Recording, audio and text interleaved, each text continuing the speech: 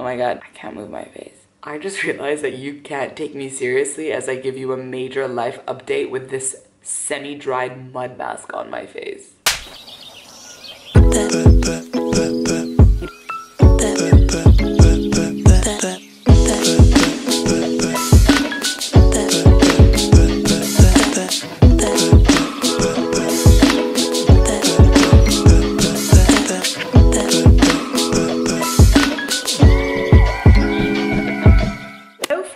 And welcome back to my channel. It's been 6 months since I last filmed a vlog, but I've really been craving creating content, and so I decided today is the day. I just took a quick body shower because last night we went out, hence my raspy voice, and I'm about to get dressed and go for lunch. We are going to try, I think, Happy or this new place called Flow. Spoon is thriving. I just trimmed her leaves, so ignore the mess. But doesn't she look amazing? I did a little Instagram video with my skincare, but I actually was reading and apparently I don't layer my skincare products on correctly.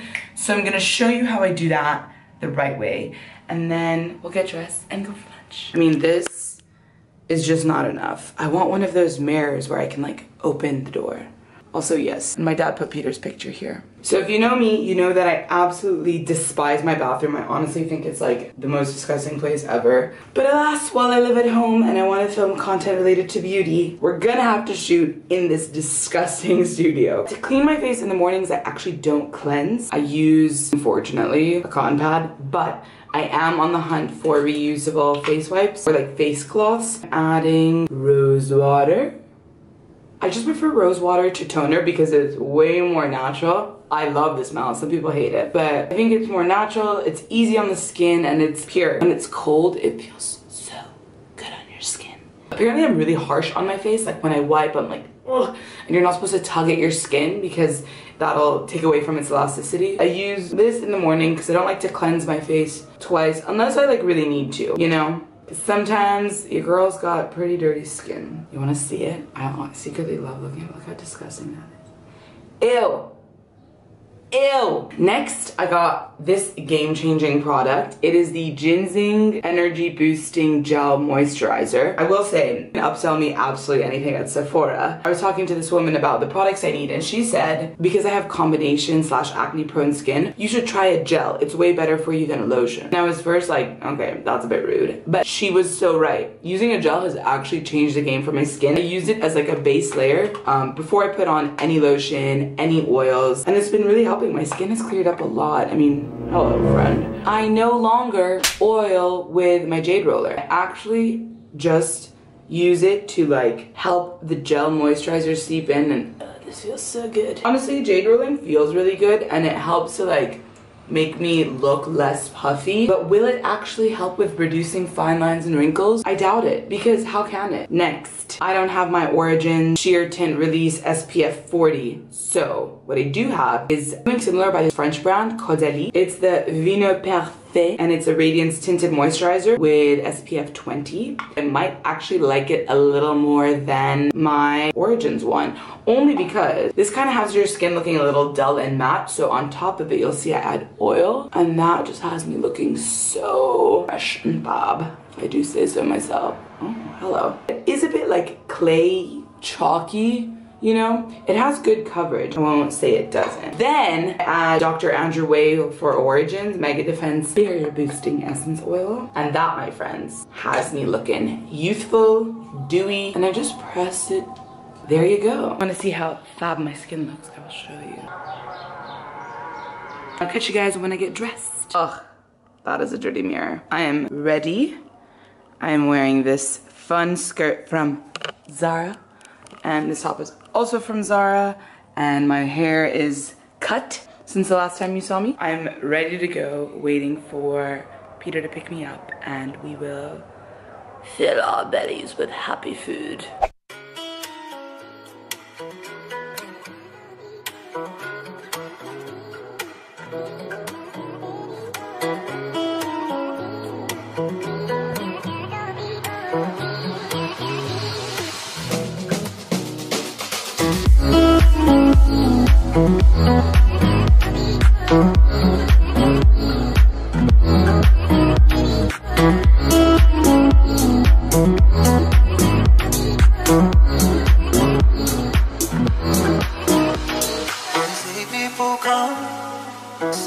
cocoa, this particular diamond was extra special. And though you might be gone, and the world may not know, still I see you celestial. Too windy for a walk, so we decided to come home and chill in the garden. You like his shoes? I like his shoes, but what are you wearing? We go to the desert, Tara. It's sand. But why are you wearing? Sandals. But why are you wearing women's sandals? Women's sandals, Tara? Obviously, you don't know. Really, you need to get, you know, with the fashion.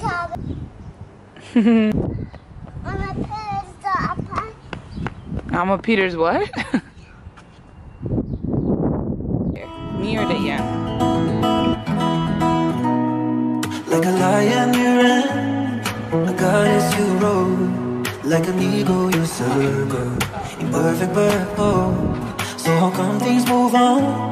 How come cars don't slow, when it feels like the end of my world? When I shoot but I can't let you go. But when I'm cold,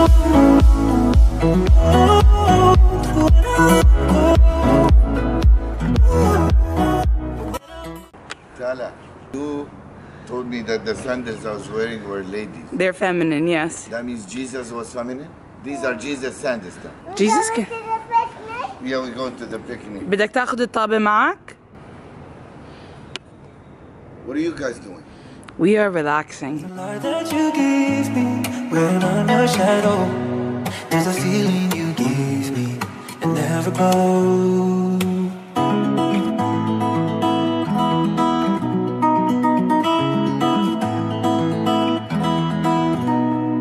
Like brothers in blood, sisters you ride. I look fabulous. Going to make veggies for dinner while they play Call of Duty.